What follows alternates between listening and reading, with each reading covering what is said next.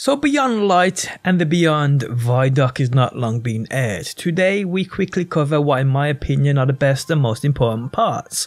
How's it going guys, my name's DPJ and if you enjoyed the video, leaving a like really helps out, and if you like what I see and want to see more, be sure to subscribe. Okay, so let's go people.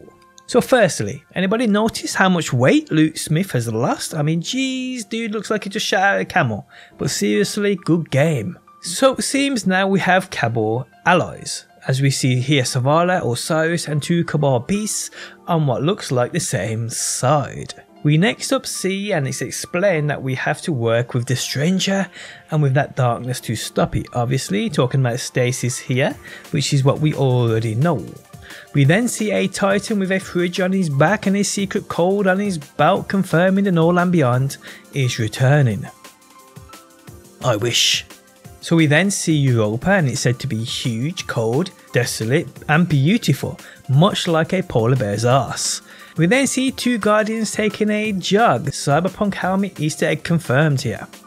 We then get a glimpse at what lies under the ice and it hints at secrets, and they state they can't wait to see what we find here. Let's just hope it's more than a lost sector. We then see what I believe to be a loading in area to the new raid, the Deep Stone Crypt. We then get a look at the dark mode inventory, and wow, I actually like this. All jokes aside, this is going to be amazing.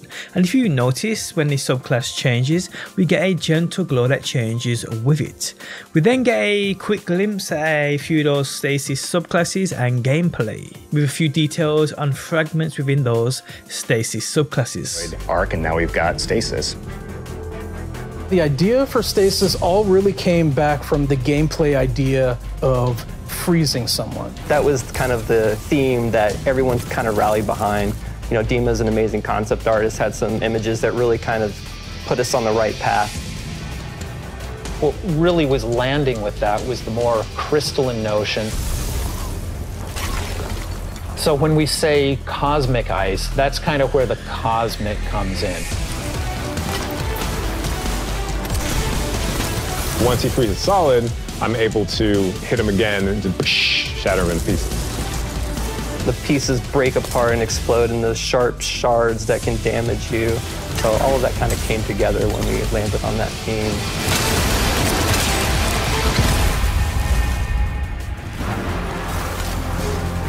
Stasis is going to not only change the way that you can attack or approach combat, there's also some really great ways that you can upgrade it. Then you start getting into like the more interesting parts, things that we're calling aspects and fragments, which are additional ways to modify your subclass. Aspects are a little bit more potent, and then the fragments are the things that are class agnostic, but depending on what your class is and depending on what your aspects are and how you want to play, you're probably going to be starting to select different ones in there. This is just the beginning for Stasis. We're going to continue to expand on it. We're just excited for players to get their hands on this. They're then going to talk about how the audio for said stasis and ice was recorded, and well, it includes a breast pump.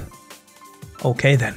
Everyone on the team blocks out about a week where we can say, okay, you're going to go out into the world, microphone, recorder, record anything that reminds you of cosmic ice.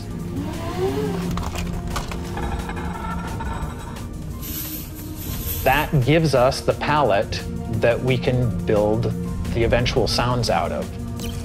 I found personally that the best way to do it was at night. But doing screams, screeches, and blood-curdling yells is a little scary at night.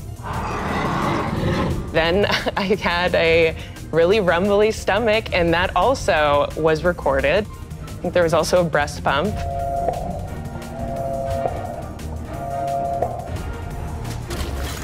You have to make use of what you got. We then get a great shot at some new exotics, as well as explanations behind some of them. Take a look. See if you notice that quick glimpse at Omnigul's strike here. Instead of just being the gun that refills your magazine when you land precision hits, you actually get a little time portal, and it starts spitting out rounds alongside you. You can actually have that on top of the Arc Soul, so you can be your own little mini firing squad you build for it. Another one we have is the Laments.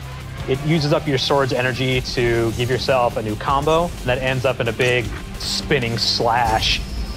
Probably the largest selling point for a lot of people is that it slices right through barrier champions. I think the largest draw for most people is actually going to be the fact that it is a chainsaw sword. Maybe. Yeah. For Beyond Light, we really wanted to create exotic armor pieces that formed a key part of your build around which all the other parts of your build could revolve. For example, the Titan gets the Icefall Mantle, which is a set of exotic arms that looks like it is crafted from Golden Age tech. When you activate it, you sort of slam your arms down, create a burst of stasis energy, and then you cover yourself in an overshield. The Warlock exotic is Necrotic Grip. If you are facing a wave of thralls running at you, you can nail them with your melee attack, and it starts to burst and sort of cascade through the whole group.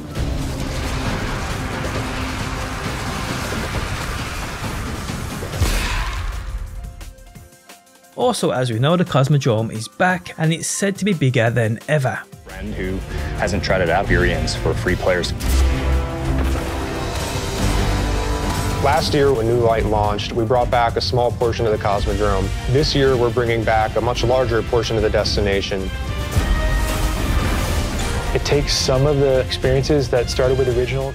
We then see the Cosmodrome's new vendor. His name is Shohan, rocking those young Ahamkara spine gauntlets. Next up we see Uldren, and it said he doesn't actually know what he's previously done, and while his introduction at first gave me goosebumps. Check it out. Combatant's crazy. Osiris is in trouble, and of course you're his only hope.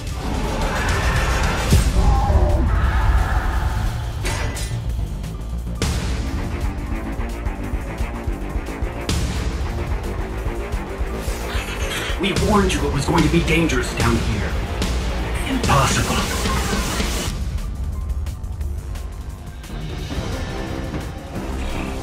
We finally catch up to what we saw at the end of Forsaken, where we saw Uldren being brought back to life by a ghost. Uldren, who now refers to himself as Crow, he doesn't know what he did. The slate's been wiped clean when he was resurrected as a guardian.